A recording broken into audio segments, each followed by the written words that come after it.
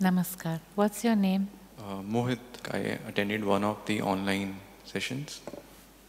My question is about two things. One is when you mention about reintegration and the chances of somebody who has been in Nirvikalp Samadhi or Savikalp Samadhi, as you mentioned, it's very rare. And the structure over here you're saying is not focusing on that. It is more embodying into an identity and going for samarpan. My question is, what is the process of integration? And secondly, when you mentioned about getting fear out of the system, the peak of it is in a way samadhi. It is only when one is totally surrendered, will be free from fear. If completely one focuses on being free from fear, the final fear comes to fear of death. How that can be skipped in a spiritual process, if it can be at all. When you move into samadhi states, the consciousness, the awareness, moves further and further away from the awareness of the body. It's a dissolution of identity. So it starts with the seeker who is seeking enlightenment and seeking samadhi, moving into a state of meditation where the body is kept in a certain position for long hours of time, which already in itself starts to push the consciousness out. And increasingly, the seeker, after enlightenment, feels the dissolution of the contours of the body until at one point there is only a perceiving identity. That would be the Savikalpa Samadhi. There's a perceiving identity. And then comes the Nirvikalpa Samadhi, where that perceiving identity dissolves as well. So there is no experience of fear anymore, which is great and fine, but there is also no experience of the body, which means that something else takes charge of the body, and that something else is the ahankar. All those spiritual masters that have been looked at as masters because they were enlightened were actually in a state of complete dissolution of identity, therefore allowing the ego, the ahankar, to take over their systems. Which is why their bodies suffered so enormously. Take the example of Ramana Maharshi, extreme suffering in the body. The example of Ramakrishna Paramahansa, extreme suffering in the body. Ananda Mahima, extreme suffering in the body. And those are three examples from the Indian subcontinent. It is an experiment in the spiritual trajectory. It is an experiment, and a lot has been gleaned and understood of the cosmic experience.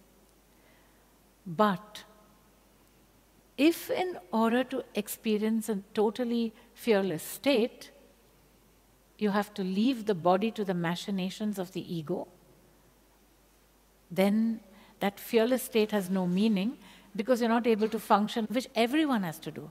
Ramana Maharshi had to reintegrate into his body. And when that reintegration happens, fear returns into the system. It is not a conceptual fear that returns. It's not an emotional fear. It is a material fear. It is in the cells of the body. They respond with fear.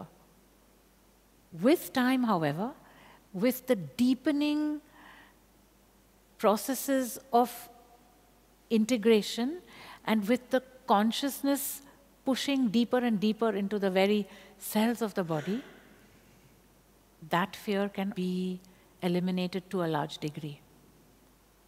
So the future of spirituality will turn away from the samadhi experience into the materiality of the body. Being present to such an extent and to be so conscious and aware that very little fear can happen in the body. And yet, the body is able to function normally without the ego taking over as much as it would if the person is out in the samadhi experience. You understand what I'm saying? Yeah. So that's the future. Because going into samadhi has shown itself to be interesting as an experience, but not conducive to living in this world and living in society and embracing the abundance that life itself offers. Because if you want to live in a samadhi state, then why live in a body at all? Then people who want to be in a cosmic experience, they can leave the body and go and be in their cosmic experience. If they are in a body, they must be present. They must be aware. They must be conscious and not idealize those who are not in their bodies. That is the past of spirituality. And how does it fall into place, the narrative of journey of soul taking rebirth and being free from that process, which for a long time has been said to be one of the goals of Adhyatma, you being free from the rebirth process? How does that fit into this process? Or it is also like it's a bogus pursuit? The freedom is to be experienced here and now. That is the freedom. And that freedom lies in the surrender posture to the soul, to the source. The more you are in surrender, the more free you are. What happens after death? I don't know. I can't speak about it. Some people say the soul is reborn. There may be some evidence for that. Other people say, if you've been good in this life, you get 72 virgins after you pass away. I don't know about the women if they get anything, but the men do. Others say you would be nearer or further away from God. Others say you go to hell. There are different versions of all of this. I don't know, because I haven't died. So I don't have that experience. And the freedom that you seek is the freedom from the ego. That is the freedom to seek, because that brings you to this moment and you are in a state of joy. If you're yearning for something, you're already not in this moment. And so it's not living, it's life. That is a pursuit. It's not being. So, if you just are in this moment, you don't have to pursue anything.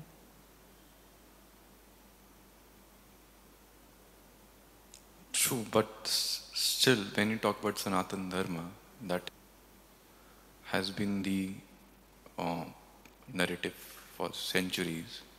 And also when you're saying living moment to moment, it is you're living less from your ego, like you trying to become something as being yourself. You say there's no persuade, but this narrative, I'll call it narrative right now because nobody here has experienced it, is false, you mean to say. Because it is de facto for a large part of the pursuit of Indian spirituality or Adhyatma. Also when somebody is free from the body, when you say in Nirvikalpa Samadhi, what is left there? Even if somebody takes this process, two lines meet at the same point or no? When you go to a a teacher, a spiritual master, a guru, they will speak to you from their experience. When you go to an acharya, they will speak to you from the texts. The texts are a series of compilations over millennia of different approaches, different ideas, different interpretations. And they also have different meanings to different people. When you speak about the dharmic approach, there are hundreds of different dharmic approaches. There is the approach of the believer in death and rebirth. There is the approach of the non-believer at all, even in God. Even that is a dharmic approach. You can't say that the fundamentals of Sanatana Dharma are describing the idea of the soul's journey and rebirth. That is only one aspect of Sanatana Dharma that has caught on more than other aspects. But if you ask a spiritual guide, somebody who's guiding you to yourself, to speak about what happens after death, they will be referring to texts, not of their own experience. It has to be a material experience in order to speak about it. They can have visions, but then it's a vision. It is not born of experience. What is important is this moment, and your question regarding the being in this moment as also a goal which you're trying to pursue. It's not a goal because when you are in this moment, you are in this moment. It is not something you reach because you are it. It's not a journey, it is. If you take yourself in this very moment, you're sitting here, you're looking at me now, and again now, and again now, and again now, again, and now, and now, and now. This is not a journey. You're connecting with your truth now, and again now.